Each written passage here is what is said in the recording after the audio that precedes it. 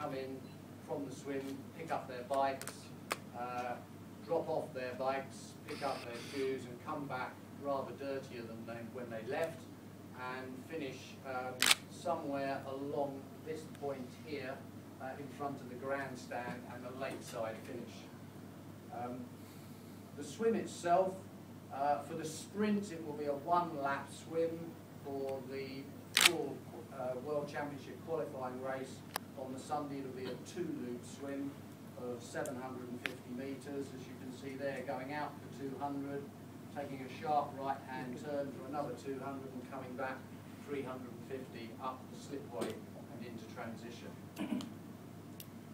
There are two bike courses for this event. The sprint being a 20-kilometre course will take, and it will cover a variety of terrain. It will actually cross, the terrain being, there's off-road is in the red, the green is also off-road and what's referred to as single track or technical, and the blue is what we've described here as kampong or off-road tarmac. The off-road tarmac being actually in certain sections, thank you to Putrajaya Corporation, actually motorcycle lanes, because there are obviously within Putrajaya quite a lot of roads and we need to get either across them or in our case under them, so we're using the motorcycle lanes for that, which means that riders will be completely safe and we will be pretty much, other than a few road crossings, be traffic free, unlike a lot of triathlons which have to also race on roads where the traffic cannot be obviously stopped entirely.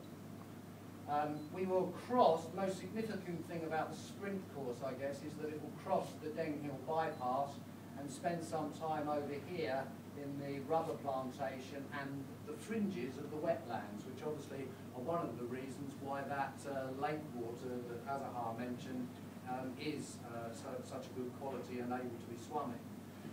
It will then cross back and come up into and around what's known as Putrajaya Challenge Park. It will then cross again another section of wetlands with, I think, I'm trying to remember the name of the river up there. Is it the Langat? Sungai Langat, I think, yeah. Thank you. Before turning back, coming across this area here, which I refer to as the wasteland. They can wave at the KLIA Express as it thunders past them in the opposite direction. And then they'll actually physically enter Putrajaya Challenge Park and ride through some technical trailing there before returning back across through a rubber plantation and back into transition. That's the sprint course, one loop of that sprint course. For the World Championship qualifying course, the route is slightly different. It is not exactly twice the distance of the sprint course, it doesn't need to be. It's 32 kilometres approximately in length. It will be two loops. It will involve a lot more technical, a lot more hill climbs, and a lot more descents as well. And instead of therefore crossing over into this side of the Deng Hill bypass, it stays on this side and it goes in and back through Putrajaya Challenge Park and making use of the very attractive and flowing single track trail that has been prepared in there and is available to all mountain bikers here in the Kuala Lumpur Selangor area actually.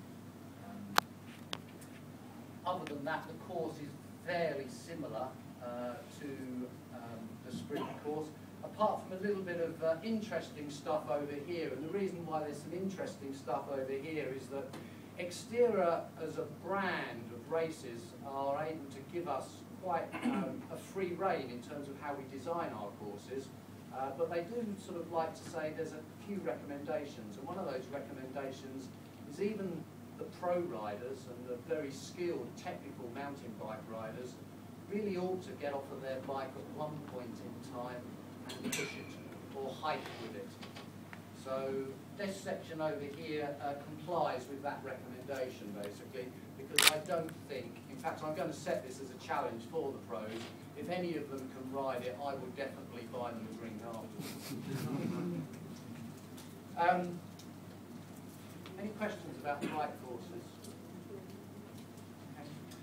You will notice here there is, and I think you've got copies of these, and these will, by the way, be published, I think, either today or tomorrow on our Facebook site and our website, so that participants can now actually get to see where the course is going to go.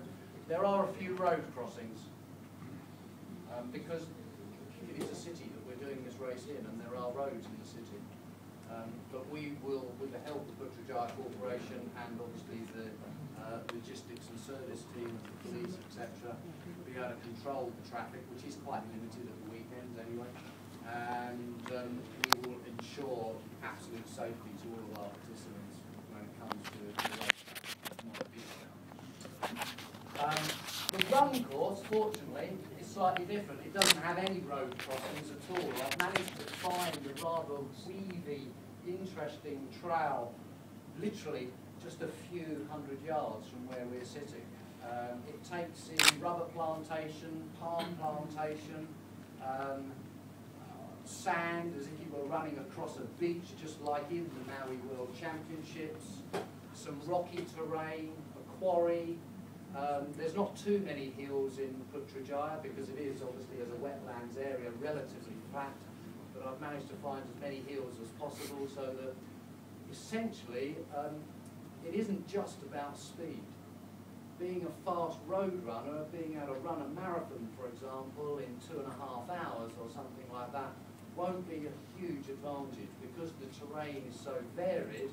The fast runners will find that they actually are broken up a little bit in terms of their beautiful smooth strides. They'll have to tiptoe not quite through the tulips, but certainly through the rocks and the rubble and the logs and everything else that's going to be in their way.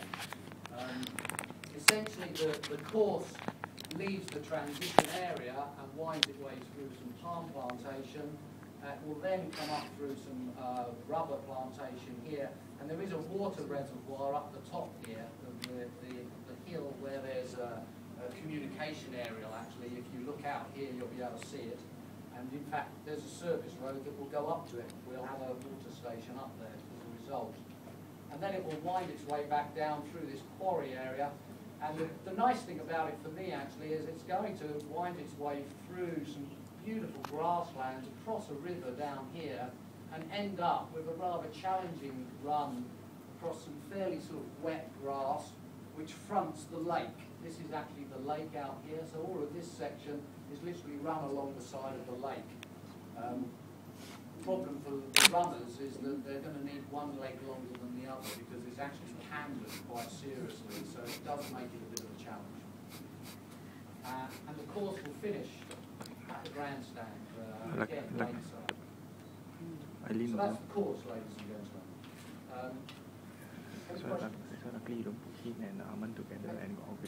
The only last thing that I want to say is that there are a few do's and don'ts.